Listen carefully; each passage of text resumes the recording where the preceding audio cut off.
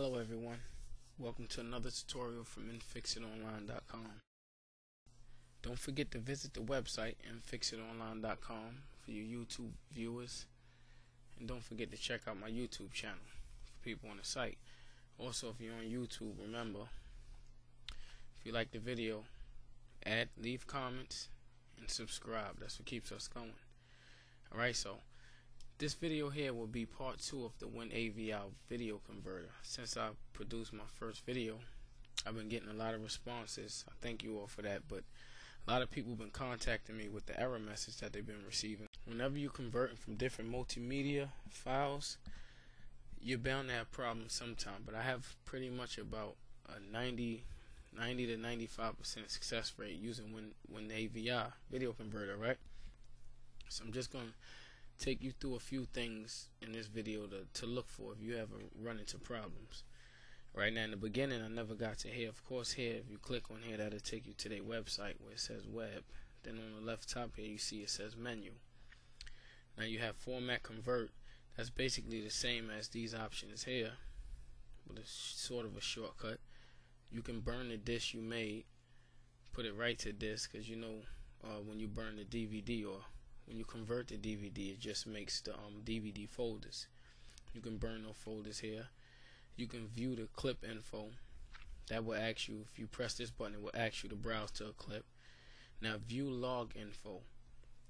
This comes in handy because it starts the log as soon as you start the application, and of course whatever process you've done. So that'll help you out if you happen to run into any problems. Alright, or help somebody who knows WINAVI video converter out. Alright, so if you have a problem and you want to comment and contact me, it'd be nice if you can save a copy of this file and copy and paste it into your comment. That'll help out a lot. Alright, restore all message boxes, options, of course, bring you to these tabs here, general, leave all at default, association. If you want to directly link WINAVI with any file association, you can do it here by checking or not. I'll leave that blank. So forth. Cancel. Case support center. That's how you can email WINAVI support, tech support. They can help you out also. You can visit their website. Of course, about lets you know the version that you're using, the WINAVI, etc. And then exit. Alright.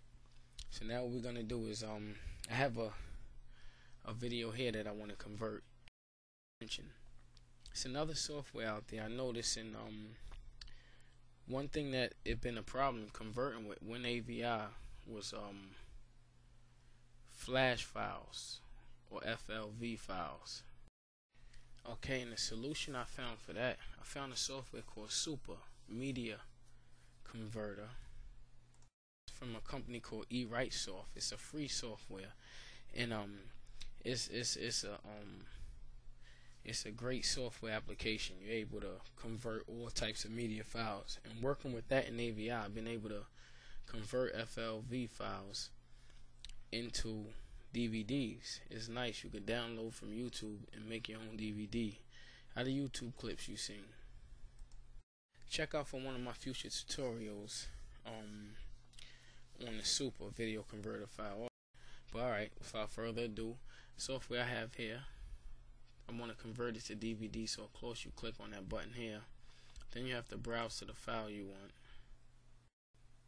This file here has the extension of FLV. So even though when I use Super, I converted it into an MPEG file, it still uses the FLV extension. This gets into the people who've been having problems. On the right here, you see you have an advanced tab. So once you click on that advanced tab, this is the window you're presented with, right? And just move this over here. And you'll see the main options: DVD encoder, DSHOW decoder, built-in decoder, adjustments, and file property. Alright, but we're going to stick to the DVD encoder. We're going to switch this over here, just so you see the things you should tweak around with if you're having problems. Now the main thing, if you're having problems with sound, I suggest unselecting or disabling the direct AC3 coder, right? That's something to try when you're tweaking out. Or you can put it on MP2 code also. Alright, that's some things that you try if you're having problems with your audio once you convert to DVD. Okay, the audio bitrate I usually leave at 192. I haven't tweaked that or had a need. You see here, enable DVD chapter and DVD menu. We'll leave both of those selected. And also another thing, a lot of users contacted me saying that the video is choppy, it's moving fast or moving slow. You always want to, when you converting a video or making a video, you want it to be the speed to be fast. But everything I always leave at higher quality. You see the options here: highest quality, higher, medium, lower, lowest. Here I always go with higher quality. I don't have to go to best. Then constant output quality instead of file size or max bit rate. And then encode mode by quality instead of speed. Those three options is very important as far as how the quality of your video is going to come out. Alright, so now switch over to here. You see the DSH OW decoder, file splitter. All these here I leave pretty much at default, unless I'm trying to split a file up into different DVDs or different chapters or so forth. But these you pretty much will leave at default. Okay, but if I experience problems, maybe I would go through these and try to see where I could change something at. But going through these options, I don't see a need to change there. Then of course you have the video decoder. Okay, and I leave also all these at the default options, but just to select, like on MP4, you see you have core AVC video decoder and the 3 IVX D4 video decoder. Sorry. You might want to try some of those if you're having problems also. I mean, you never know, Okay, and here, the audio decoder for all you people, because a lot of people do contact me with audio problems. Here's where you might want to tweak depending on what your output format is. You might want to go in the subsection and maybe choose something else, see if that changes your output. I mean, if something ain't working, you can't lose. It's not like you're wasting the disc. It could be spending a lot of time experimenting, but it helps for the future. You see decoder adjust. Of course, you leave that at default. Stream select, touch that. Built-in decoder adjustment. You can adjust the axis of your video, the way it's positioned, or what have you. Stream select, built-in decoder. I'm sorry, I went backwards. That's your adjusting. And then the file properties. Okay, so that's just some things to go through. Back to the DVD encoder. Then of course you select on the OK button to leave the advanced menus. And that brings you back to this basic window here. Of course, you can have multiple files. You see we have one file here. You can press the plus button to add files, or you can take away files or move up and down your list. Your output directory.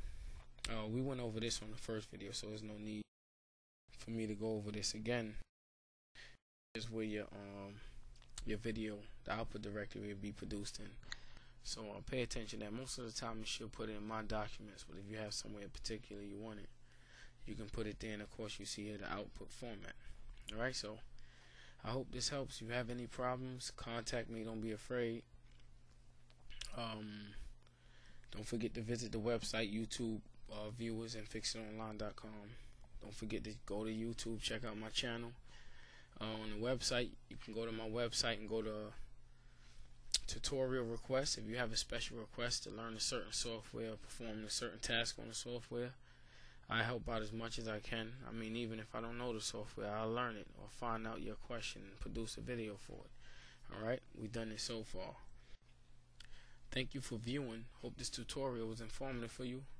Till the next time, peace.